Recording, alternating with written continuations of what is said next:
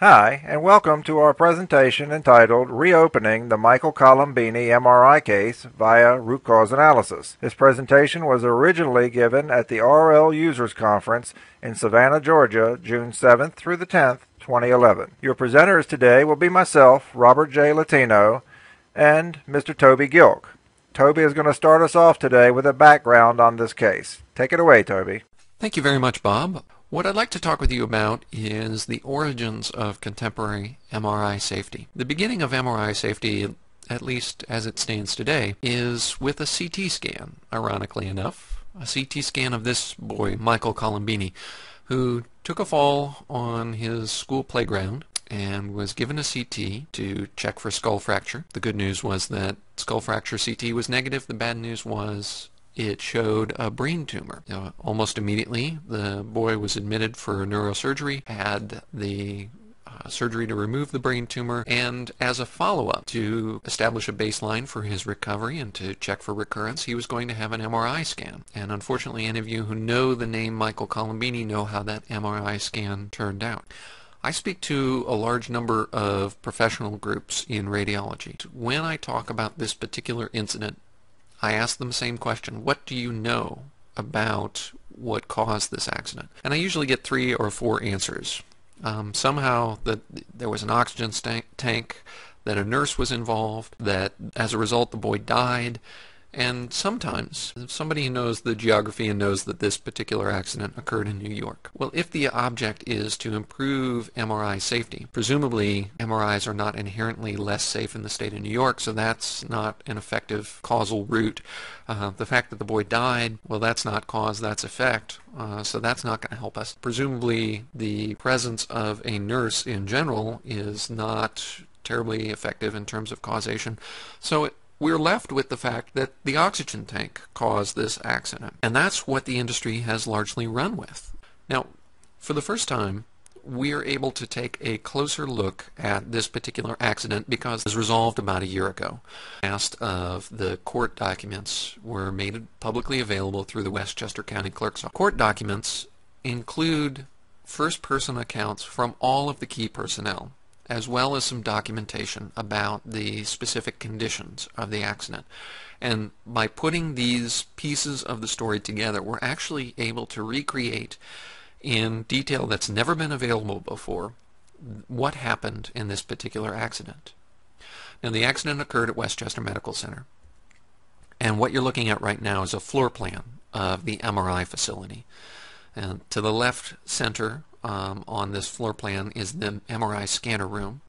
Immediately to the right of the scanner room is the control room, where the technologist normally administers the exam. Below the MRI scanner room and the control room is a corridor that runs left to right on the plan, and below that is an alcove, a preparation area, directly opposite from the door to the MRI scanner room. These are some of the key areas that we're going to look at as the sequence of events unfolds. In addition to the areas, we need to know who the players are. The yellow square represents the anesthesiologist, who for the moment we're putting in the MRI scanner room. The blue star represents the boy, Michael Colombini, the patient, in this particular accident. The purple rounded squares represent the technologist. The one kind of lower down and to the left is the technologist at the console who was to run the exam, and the one above and to the right is the technologist who was working on post-processing for an earlier study from that day. So the boy is brought from the patient rooms down to the preparation area, where the anesthesiologist sedates him initially, and he is then moved into the MRI scanner. The boy's still agitated. He gets another dose of sedative. The anesthesiologist sets him up with a cannula to deliver supplemental oxygen and a pulse oximeter. Before the exam can commence, the anesthesiologist notes that the boy's pulse ox is dropping. So he goes to increase the flow rate of the oxygen going to the cannula. He goes to the wall outlet and he starts adjusting the valve on the regulator and notices that no oxygen is flowing from the regulator whatsoever. He's alarmed by this because the boy's pulse ox is dropping.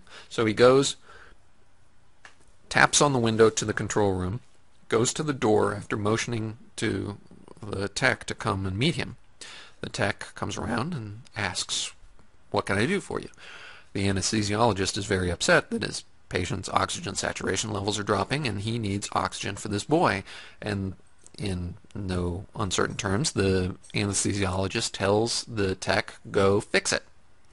The tech, this tech was unfamiliar with the oxygen supply system, goes to the other tech and says, "We need to fix this." The other tech says, "Well, if you don't know, this is the perfect opportunity for me to show you. Let's do it together." So the two of them enter the MRI equipment room, which, with its fans and pumps and all of the stuff making noise, as soon as they step in, they are acoustically separated from everything else that occurs in the facility. They have no idea what's going on. They can't hear the anesthesiologist, our yellow square, hollering for them to get the oxygen turned on that his patient is crashing. He needs oxygen. Well, it just so happens that while the techs are in the equipment room and the anesthesiologist is yelling, a nurse who was returning to the MR department from a prior study, and she had left something in the area, she was coming back to retrieve it, she lets herself into the department and hears the anesthesiologist calling for supplemental oxygen. Like any professional, compassionate nurse, she goes to see what she can do to help. She goes to the anesthesia prep bay and notices 3 portable oxygen cylinders. "Well, Mr. Anesthesiologist, if you need oxygen, I have tanks right here. Here, have one." The anesthesiologist turns around, takes one step closer into the room, and the incredible attractive force of the magnetism from the MRI scanner pulls the tank out of his hand, and it goes flying into the bore, the tunnel of the MRI scanner, where it strikes the boy, pummels him in his face and head. Remember, this boy just had surgery to remove a brain tumor. His skull was cracked a couple of days prior, and he gets struck in the head repeatedly by this oxygen tank as it oscillates back and forth before coming to rest in the magnetic field. Well, the anesthesiologist and the nurse, they call the code team. While the code team is coming, the anesthesiologist pulls the boy out of the magnet. They assess the extent of his injuries, and it's clear immediately that it's more than they want to try and do to stabilize him in the MRI department. They want to get him to the ED just as quick as possible. And while all of this is transpiring, the 2 technologists come out of the equipment room to say, "We fixed the oxygen." And one of the first things they see is the anesthesiologist covered in the boy's blood from removing him from the MRI scan. The efforts of the tech turned out to be too little, too late. Well, this is the sequence of events that occurred on that day. However, what we're really interested in is what laid the foundation for this to be able to occur. What are the decisions and the conditions that were set weeks, months in advance of this particular accident that created an environment in which it was allowed to occur? So we've moved from oxygen tank, nurse, the boy died, state of New York, to a much more comprehensive knowledge of the events of that day. And now I'm going to turn it back over to Bob, and we are going to drill down, and we're going to go from the specific events of that day to the root cause, the conditions that allowed this event to occur. Bob? Okay, let's look at the elements of this particular case and look at the symptomatic focus versus the systems focus. Symptoms are the results of decisions.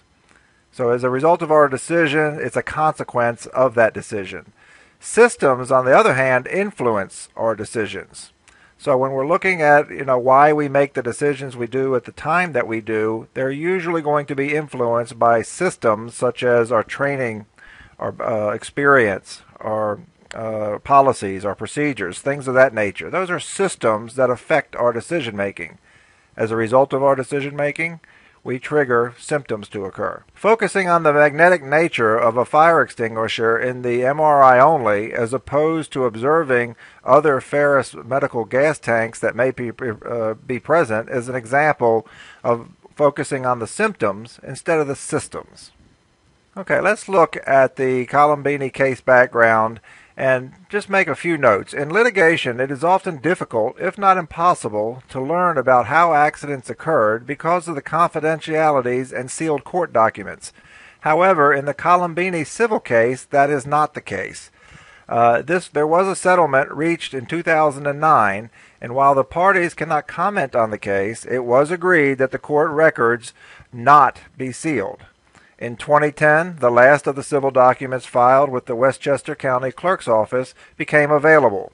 While not all civil litigation evidence was filed with the court, sufficient first-person depositions, reports, and accounts of the events of that day and those leading up to it are in the record to paint a reasonably complete picture. Let's look at the basic relationships in this unfortunate case.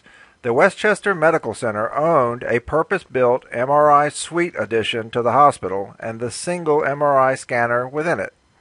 The hospital subcontracted the management and operation of the MRI service to University Medical Imaging Associates. UMIA employed the MRI clinical and technical staff. UMIA's president was also the chair of the radiology for Westchester Medical Center. Okay, let's review the basics of the germination of a failure. We talked about systems earlier, and in this particular case, the listing you see below are going to be such systems. When we have deficient systems, what that does is force bad information to our decision makers.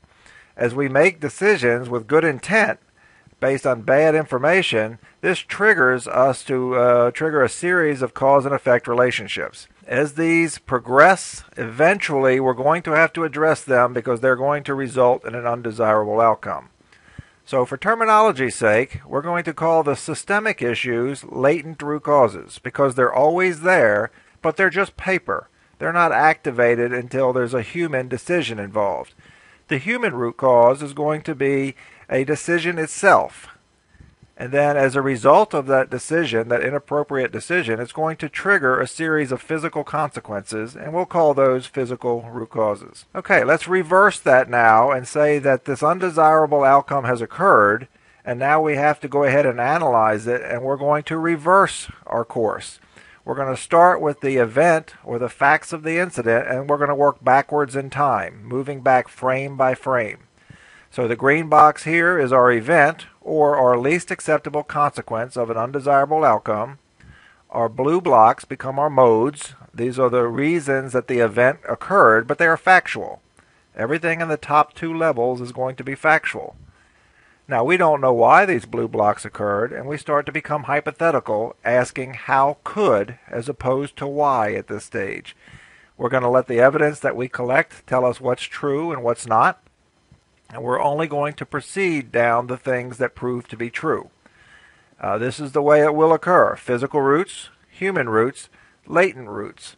Only after we identify the poor decision making or the human roots will we switch our questioning to why. Because now we're between the ears of the decision maker and we want to understand why they thought it was the right decision at the time that they made it. So let's go ahead and take a look at the root cause analysis in this case. Okay, off to the left we have a legend about particular symbols so that they'll make more sense as we go through this logic tree. Our event in this case is a fatal head trauma injury to a sedated 6-year-old undergoing an MRI. The reason this occurred at a very high level was that ferrous oxygen canisters were drawn into the MRI tunnel. Our question becomes, how could that happen? Our possibilities are that the canisters were left in the MRI room prior to the scan, or they were introduced during the scan. Notice that you have numbers in the lower left-hand corner. These are confidence factors. A 0 means with the evidence we have, this is not true. A 5 conversely means with the evidence we have, this is absolutely true. And if we double-click on any of these hypotheses, we'll see what we call a verification log. In this particular case, the verification method was a review of the New York State Department of Health Article 28 Statement of Deficiencies and Plan of Corrective Actions from 7/31/01, page 10 of 10. The outcome is that the review concludes that canisters were introduced into the MRI room during the scan. This is without a doubt true. and we also can file link that particular evidence into this record. So I just wanted to go through that one so that you know everything is supported as we go down through this logic. How could canisters have been introduced into the MRI room during the scan? They were introduced by the MRI techs, by housekeeping, by anesthesiologist and the nurse, or by some vendor supply personnel. In this particular case, it was proven that the canisters were brought into the MRI room by the anesthesiologist/nurse, as opposed to the others, but this shows that we checked. So now we go in and we say, well, how could they have been introduced by these people? The piped-in oxygen supply was depleted at the commencement of the scan. How can that happen? There was no mechanism in place to identify when the oxygen supply was low or empty. How could that be? The staff had no guidelines to follow. Now notice we're at a human root, so we're going to say, well, why didn't they? The policy related to the oxygen equipment was not written. Previous incident reports were not properly acted on. Why? There's a conflict in roles between the responsibilities of the contractor and the hospital for both of these.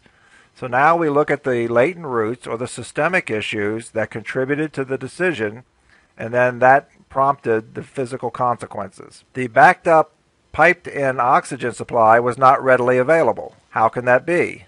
The second piped-in oxygen tank was not in place prior to the commencement of the scan. The staff had no guidelines to follow. The policy related to the oxygen supply was not written, and there was a failure to disclose, analyze, and respond to prior incidents. Again, we're getting into the systemic issue of there was a conflict in roles and responsibilities between the contractor and the hospital. And that's what forces these decisions about having no guidelines, is that they weren't deemed necessary. Not tied into the hospital central system alerting engineering of any anomaly. How can that be? Violation of state code. All right, we're continuing on about how these canisters could have been introduced to the MRI room. The MRI was unsafe. Oxygen canisters were readily accessible. Canisters available in the MRI suite outside of the MRI scanning room. How could that be? Poor human factors design. There was a setup factor for a high-risk event. Putting the canisters or allowing them to be out there increased the risk that they would be brought into the MRI suite just because of their proximity and availability. The procedure does not exist to prevent placing unsafe canisters in the MRI suite. How can that be? Conflict in roles and responsibilities between the contractor and the hospital. You start to see a common theme here from a system standpoint. The technologist was unaware of the MR safe canister option. How can that be? There was no institutional requirements for MRI training, and there's no regulatory requirements for MRI training. How could the control desk have been unsupervised? The MRI techs were unavailable. How could the MRI techs be unavailable? Both techs were working on the piped-in oxygen problem in the adjacent room. Why? The anesthesiologist was insistent to the techs about getting back up. Why? It was unclear about the roles and responsibilities and reporting structure, and the tech administering the exam was unfamiliar with the oxygen setup. Why? Because there was no institutional requirements for MRI training. Again, the conflict in roles and responsibilities between the contractor and the hospital, inadequate training on how to have situational control of the suite. Again, no institutional requirements and no regulatory requirements. Patient not removed from the MR room to receive supplemental oxygen. How can that be? The inadequate clinician training on risks in the MRI. Why? The anesthesiologist did not have any experience with the MR at this hospital. No institutional requirements for MRI training and no regulatory requirements. An inadequate policy existed requiring the clinician to do so. Where MR policies did exist, they were not effectively conveyed. The clinician was not adequately trained in this MR equipment. Well, how can that be? No institutional requirements, no regulatory requirements. So you can see there's a lot of loopholes here allowing this particular event to have occurred. Inadequate physical security of the MRI suite. How can that be? Inadequate signage related to MRI safety. How can that be? Safety zone around the scanner was not clearly marked. Why? lack of regulatory requirement on effective controls. There was also unauthorized personnel entering the MRI suite. How can that happen? The nurse admits herself to the MRI suite when she was not qualified. Why? Because there was no effective access controls on the MRI suite entrance. Why? There's a lack of human factors consideration in developing such controls, lack of regulatory requirement on such effective controls, a security breach due to familiarity with staff, and no effective physical barrier to prevent unauthorized access. Inadequate training for non-MRI personnel. How can that occur? Conflict in roles and responsibilities between the contractor and the hospital, lack of adequate oversight for MRI safety, no MRI safety training materials on site, no institutional and no regulatory requirements for such training. So now we can see the systemic issues that we talked about that led to the symptoms that led to this unfortunate incident. Now let's return back to our presentation. Thank you, Bob. At this point, it's probably appropriate for us to take a quick little retrospective, looking back on this incident, not so much as sort of a spectacle, but really to try and take a look at what this incident can teach us about accident prevention and MRI safety. As with so many accidents, there is no single egregious error that was the direct precipitating cause of this. It actually turned out to be a sequence of contributory elements, including absence of effective policies, procedures, staff training, absence of access controls, or effective facility design to promote safety best practices, and in this case, a failure to respond to near-miss opportunities to identify and correct patient safety lapses in the MRI environment. A lot of times when I talk on this particular accident, I get the, well, Toby, that was 10 years ago. Surely we've internalized the information about this accident and we've put in place preventative steps, although no one can really put their finger on precisely what those preventative steps are. And in fact, going back to what we said earlier about what professionals typically respond in terms of what they know about this accident, New York, nurse, oxygen cylinder, and the fact that the boy died, there doesn't appear to be any demonstrable knowledge that has worked its way into the industry as a result of this. And in fact, recent data bears out the fact that we haven't internalized this at all. In fact, MRI accidents are on an alarming increase. With this data from 2004 to 2008, there was more than a tripling of MRI accidents reported to the FDA. And if we extended the data by one more year, from 2004 to 2009, it's almost five-fold. So clearly the message has not gotten through. And if we think that the problems historically in the recent past are significant, they don't hold a candle to what we're in store for if we don't take corrective action. Specifically, what we're talking about is a little bit of crystal ball gazing, but none of these are what-ifs. They're all currently happening. They're just what effect are they going to have? And they include population demographics, emergent trauma imaging, image-guided, interventional, and intraoperative MRI, stronger MRI systems, and reimbursement reductions. Population demographics, the baby boomers are crossing the 65-year-old threshold. And at 65, the rate of MRI utilization grows 2.5 to 3 times. Emergent trauma imaging, more risk factors, same with image-guided, interventional, and intraoperative. And as the population demographic and clinical factors are changing, so too are the technical elements. MRI systems are growing in strength. And simultaneous with all of these, we are actually cutting reimbursement rates. That means fewer staff or staff of less qualifications supervising the safety of the MRI environment. It's critical that we take a look at this accident not simply in terms of some sort of comfort in understanding this particular incident and what happened, but more importantly, to take a look at what the causative elements were and how we might be able to implement effective safety remediation to reverse not only the recent past in terms of growth, but address these coming issues that are going to make MR produce greater number, greater severity of injuries if we don't take appropriate steps. Bob, back to you. Okay, thank you for those summary of conclusions, Toby. this brings our presentation to an end. Please look for this review and analysis in the 2011 fall issue of Patient Safety and Quality Healthcare magazine. We thank you for your time and your consideration, and we wish you the best in your patient safety efforts.